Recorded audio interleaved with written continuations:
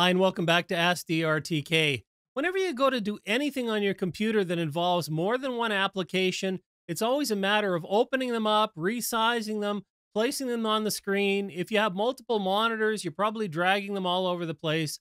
But what if I told you you could use your Stream Deck to make all that happen with one button and make your workflow a lot easier? That's what we're going to do today. Now, we all know that the Stream Deck has a lot of built-in controls for various applications, lets us do things in OBS, our streaming platforms. We can control our hue lights or our elgato lights, and a lot more. But of course, before we need any of that, we have to get the apps open. We need to organize them the way we want them. Maybe we have multiple screens, and that's always the hassle, especially if you're going to go online, if you're going to stream and you want to have Discord open, maybe you need StreamYard open, your game open, maybe something else. Maybe you're streaming to multiple platforms and you want to monitor other chat. And so you open all of these up, you log in, you set them up, move them around to the different screens, and all of that takes time. And especially if you're streaming with the same setup regularly, why not just use one button? And so we need to do a couple things on the Stream Deck to make that happen, but let's take a look. Now, the great thing is that we really have almost everything we need built into the Stream Deck. We need to use a couple of the built-in systems, and then we need to download one plugin, and that's going to be the Windows Mover and Resizer. So let's take a look at how to get that plugin installed. Okay, and so to install the Windows Mover and Resizer, we'll go into Plugins, and simply in the search, just type in Windows, and you'll see the Windows Mover Resizer comes up, and you'll need to install it. You'll see I already have it installed, and I don't want to uninstall it because I have quite a number of things set up on my Stream Deck with this already. Once you go ahead and install it, you'll see that at the bottom of the list in the Stream Deck, you now have the Windows Mover. So you just go ahead and open that up, and you're going to see the Windows Mover. There's also a virtual desktop mover, as well as a pin and unpin, and I'll get into those in future videos, but this is going to be about Windows Mover. And so to make this happen, what we're going to use is this Windows Mover. Then from our system, we're going to need the website function and the open function. And then from in the Stream Deck section, we're going to use the multi-action. And once we set up a multi-action, you'll see other things come up, including delay. And sometimes you need to use a delay if you want to apply a setting. So for example, if I was launching OBS with this, and I then wanted to automatically switch scenes, I would go ahead and put a delay in between. And so that's just something you need to know about that. But that's all we need to do in order to get things set up. We need the Stream Deck section, which is built in. We need the system section, which is built in. And you need to install the Windows Mover. And now that we've got everything we need to make this happen, let's set up one button to do everything from launch to resize, relocate windows, get everything completely ready, whether you want to stream or record, or really any other productivity workflow. Okay, and now normally I would use separate screens for this, but I've just moved everything all onto one screen so that I can show you. And so what I have here is a game open. I've got Rise of the Triad, one of my favorites from the past. And I also have StreamYard login here, as well as Discord. And, it'd be nice to be able to get these to all pop up on whatever screens I want all at once. And so in Stream Deck Control, I'll just pull it up here. I've created some individual buttons to launch StreamYard and Discord as well as ROT. But what we really want is one button that's going to open these and place them on the screen that we want in the size that we want. And so we're going to use three things here. We've already gone ahead and installed the Windows Mover, which we're going to need. But first, we're going to go ahead and actually create a multi-action. So I'll just pull multi-action onto a button here. And now we can begin the actions. And so the first thing I'm going to do is have it go ahead and open up StreamYard. And so in order for that to happen, StreamYard is a website. So pretty simple. I just need to actually go here into the System tab in the in Stream Deck setup here, and I'm going to bring a website in. And the website, of course, this is going to be StreamYard. So I got StreamYard put in there. And then the URL is simply the URL we have here. And the easy thing, because I have it open, is I'm just going to go here and I'm going to copy it, and we'll paste it into the spot here. So that's the first thing. So I have that opening up. Now, great that it opens, but the issue is, depending on what I was using the browser for at another time, I'll end up with a situation where it's not in the right spot. So what I need to do is make sure it goes in the right spot. So all I'm going to do for that is add in a Windows mover after this. And the Windows mover, I'm just going to call relocate StreamYards. And then we need to fill in a few things here. And it's going to be a specific application. And then I just have to go ahead and select it.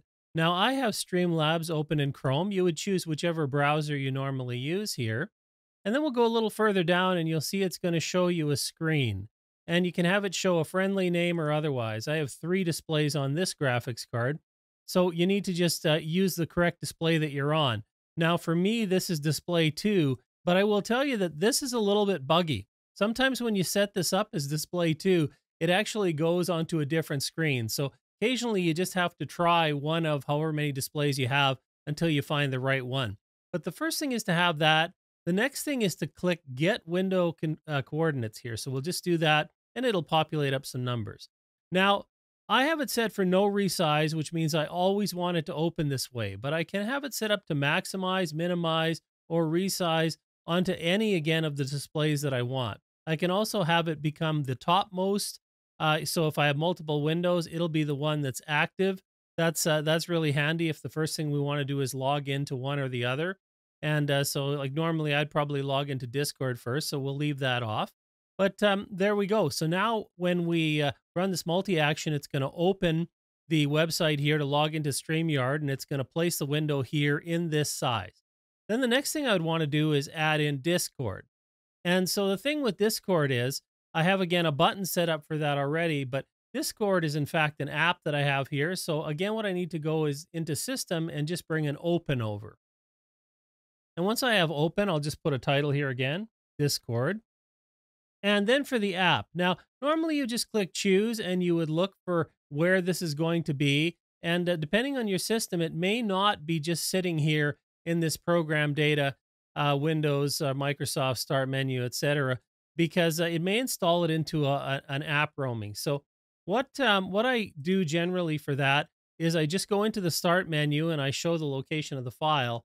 And what I'll do is I'll just drag that over here. So that would bring this up. And you can see, in fact, that it's sitting in the roaming Microsoft Windows Start menu folder. So that's the case.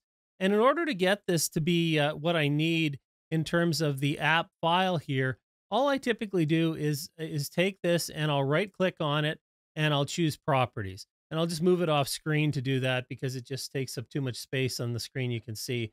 So I've chosen Properties. And I'll just right-click on the target, and I'll copy that, and then I'll bring it over into the multi-action here. So now I have it in the multi-action, and what that's going to do is it's going to open Discord. And then I need to do the same thing now in terms of getting it to open here, because I always want it in this spot. So then what I'll do again is I'll add up a Windows mover. So I bring that in, and this one is going to be called Relocate Discord. So now I have Relocate Discord. And again, it's a specific app. I'm just going to go into the list of apps here, and I'm going to scroll until I find Discord. And there it is. So I have Discord. Now, again, the screen, depending on whether you have one screen or more, it may not pop up on the right screen. So you may need to choose a different screen here. But we'll leave it where it is for now, and then I'll show you how to fix it once we get this running. Once again, I'm going to get the current window coordinates. I have them there. And this here is the option, again, to keep it the size that it is on screen, maximize, minimize, or resize. And again, normally in this situation, when I bring this up, I probably want to log into Discord first. So I'm actually going to make this the topmost. And so I have that set as make topmost. And so what I'll do is now I'll click here. And so now when I press the button, actually, I would end up having a StreamYards open up to log in and Discord open up to log in.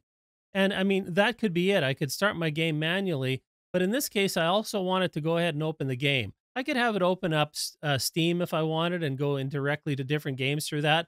But here I'm going to show you a specific game, because this is something I think a lot of people have trouble with when they're trying to get a specific game from Steam to natively launch. And the thing about it is, you would think about this brought here as an application, but in fact, Steam treats it as a URL to open.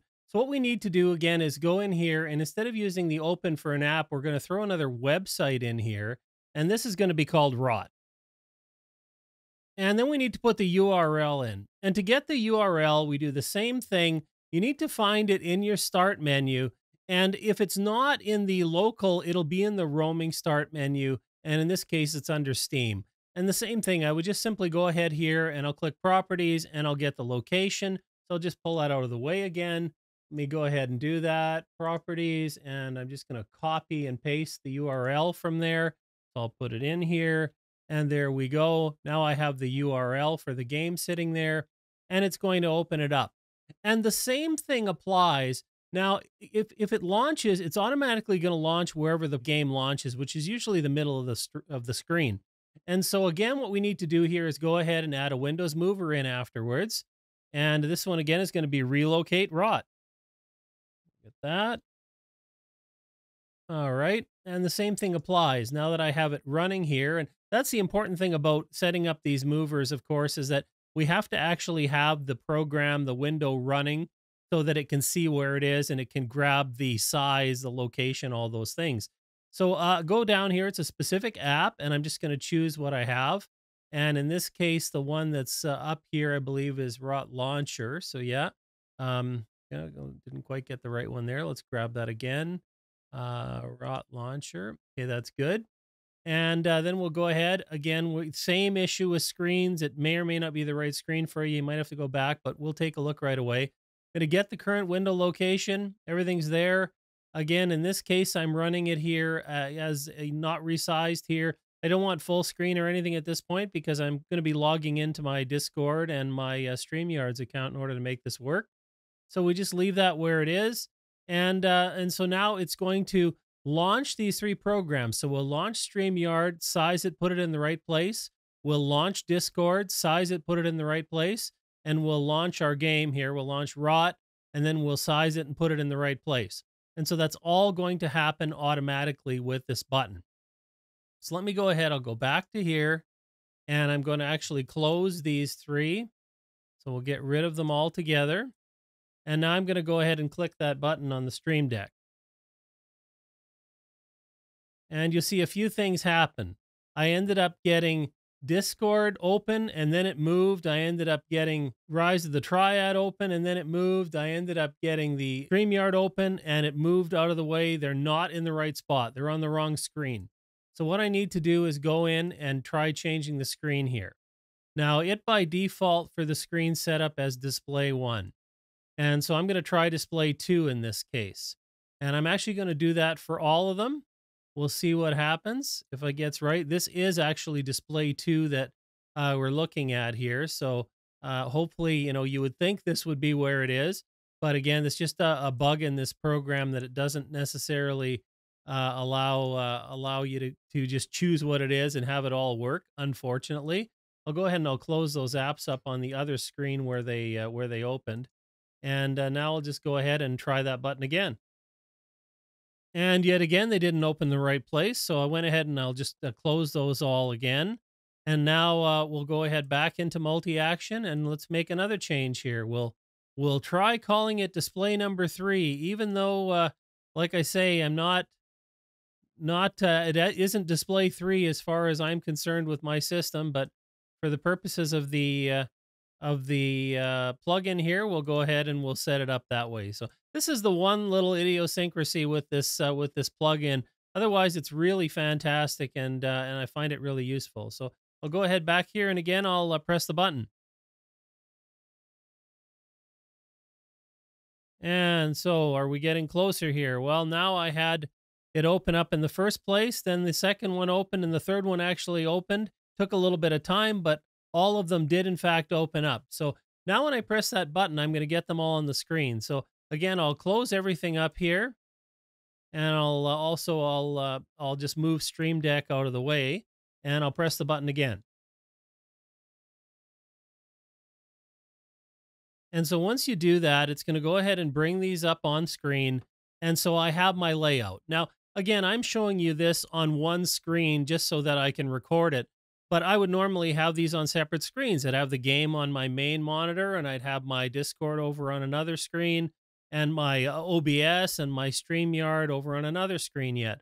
So, but to give you an idea, that's what happens. So by setting up a multi-action, I was able to get everything to launch. So really all I need to do here is go ahead and log into my account, start the game, I'm ready to stream.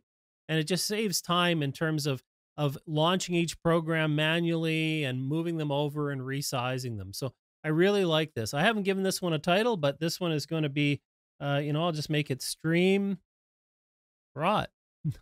And, I can create many of these for every game that I stream if I like, or again, I can set it up so that it launches Steam and I go from there. A lot of flexibility, but the nice thing is just one button that goes there. I'll show you one other thing here that's really nice with this is that I also use Philips Hue in my studio. And so if I want to go ahead and have it throw the scene on, I can do that as well. And all I would need to do is choose the group and the scene, and I can have it go ahead and turn my studio lighting on. That's all controlled with Philips Hue plugs and otherwise. So really, really great in terms of one button, sit down, get streaming, works really well. And of course, this isn't only for streaming, so I'll go ahead and push my recording button, and you'll see I have this one launches up Focusrite Control and Studio One. So again, a lot of flexibility. You can really automate any setups depending whatever you use your system for. And so whether I'm going to record and mix using my DAW, I'm going on a live stream, hanging out on Discord, getting any other productivity done, checking all the social media, I have one button set up for each of these so that I can configure everything. And it saves me a lot of time, and I hope it'll save you a lot of time as well. And if you're interested in audio, video, recording, streaming, gear, and tutorials, check out one of the videos on the screen. As always, thanks for watching, and I'll see you next time.